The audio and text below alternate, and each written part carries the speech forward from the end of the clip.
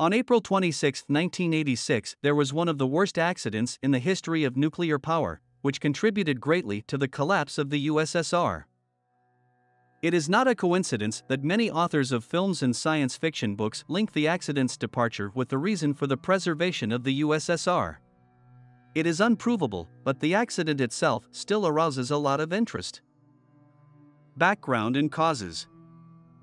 The Wisioner Chernobyl nuclear power plant is located in Ukraine, 3 kilometers from the city of Pripyat, 18 kilometers from the city of Chernobyl, 16 kilometers from the border with Belarus, and 110 kilometers from Kiev. It had 4 power units with RBMK 1000 reactors, each with a thermal capacity of 3,200 megawatts. 2 more similar units were under construction, the 5th was 80% ready. A pit had been dug for the 6th one. CHNPP produced approximately 1/10 of the electrical power of the Ukrainian Soviet Socialist Republic. On April 25, 1986, it was scheduled to shut down the 4th unit of Chernobyl nuclear power plant for the next scheduled preventive maintenance. The purpose of the shutdown was to test the runaway rotor of the turbine generator mode. The mode would have allowed using the kinetic energy stored in the rotating rotor of the turbine generator to supply power to pumps in the event of a power outage for the plant's own needs. But this mode has not been tested or implemented at NPPs with RBMK. That was already the 4th test of the mode at CHNPP. All of them ended with no results. Tests were to have been done on April 25, 1986 at 700 to 1000 megawatts, thermal, 22 to 31% of full power. As a result, there was an explosion at the Chernobyl No. 4 reactor, and several hundred workers and firefighters tried to put out the fire that had been burning for 10 days. A cloud of radiation enveloped the world. About 50 plant employees were killed and hundreds of rescuers were injured at the time. It is still difficult to determine the scale of the disaster and its impact on human health. Only from 4 to 200,000 people died of cancer developed as a result of the radiation doses received. Pripyat and the surrounding areas will not be safe for human habitation for several centuries to come. One of the scary signs of that time was people with a nuclear tan. Those who were unlucky enough to catch a large dose of radiation wondered why their skin suddenly turned brown, even under their clothes. The body was already damaged by the intense radiation. Not everyone guessed about the danger. On the day of the accident, many people sunbathed on rooftops and on the river near the plant on purpose, and the sun intensified the effects of radiation. According to an eyewitness, Metalev, our neighbor, climbed on the roof at 11 o'clock and sunbathed in his swimsuit. Then he went down for a drink once, saying that the tan was getting on really well today. It's very invigorating, as if you'd had 100 grams. Besides, from the roof I could see the reactor burning. The air at that time was up to 1,000 millibars per hour. Plutonium, cesium, strontium, and even iodine-131. But we didn't know that at the time. By the evening our neighbor, sunbathing on the roof, started vomiting and was taken to the medical center, then further to Kiev. And still nobody bothered. Maybe the guy overheated. It happens. Doctors who received the first irradiated people determined the most injured by the nuclear tan. Invisible death. The accident at Chernobyl took everyone by surprise. No one really knew how to react to a disaster of such magnitude. Not only did the authorities withhold complete information, but they themselves were unable to quickly and adequately assess the situation. There was no system in the country that would track real-time information on the radiation background over vast territories. Therefore, in the first days after the accident, people already in the affected area were not yet aware of the danger. From an eyewitness account, April 26 was a day like a day in Pripyat. I woke up early, warm sunlight on the floor, blue sky in the windows. I felt good. I went out on a balcony for a smoke. The street was already full of kids. The kids were playing in the sand and the older ones were riding their bikes. By lunchtime, the mood had become quite cheerful.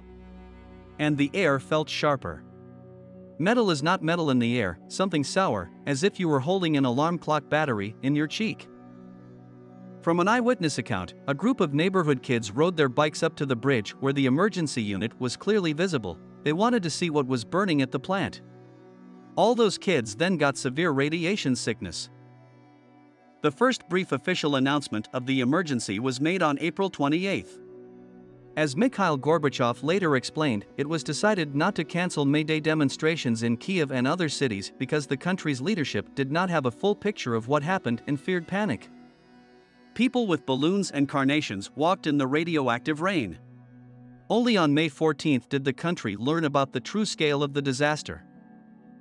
The death of the first firefighters. Even the firefighters who were the first to arrive on the scene were unaware of the seriousness of the emergency at Unit 4. They had no idea that the smoke rising above the burning reactor was extremely dangerous.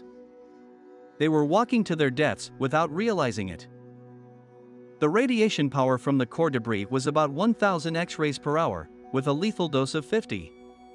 The firefighters felt bad almost immediately, but they put it down to the smoke and high temperature. No one thought about radiation.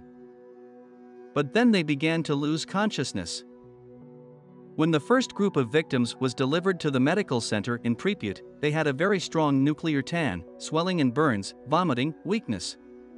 Almost all of the first liquidators died.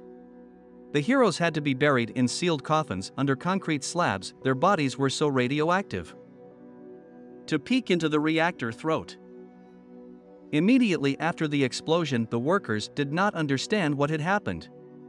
It was necessary to find the place of the accident and assess the damage. 2 engineers were sent to the reactor hall. Unaware of the danger, they approached the site of the explosion and saw red and blue flames pouring out of the reactor vent. People were not wearing respirators or protective clothing, but they wouldn't have helped either. Radiation reached 30,000 X-rays per hour. It burned their eyelids, throat, and took their breath away. A few minutes later, they returned to the control room, but they were already tanned, as if they had fried on the beach for a month. Both soon died in the hospital. But their story that the reactor was gone was not believed at first. And only later it became clear that it was useless to cool down the reactor. It was necessary to extinguish what was left of it. To remove the graphite in 40 seconds. When the fourth reactor exploded, the pieces of nuclear fuel and graphite from the reactor were scattered around. Some of it fell on the roof of the turbine hall on the third reactor. These pieces of debris had prohibitive levels of radiation. In some places you could work for no more than 40 seconds, otherwise death. The equipment could not withstand such radiation and malfunctioned. The people, replacing one another, were shoveling off the graphite from the roof. From the words of a witness, the view of the fourth reactor from above was revealed to us. It was an incredible sight. You see, the unit was floating. It looked like all the air above it was shaking. And it smelled like ozone. Like in a medical room after quartz treatment. It's inexplicable. According to the most conservative estimates, the cost of eliminating the consequences of the Chernobyl accident cost the USSR more than $300 billion. More than 1 million people were affected to varying degrees.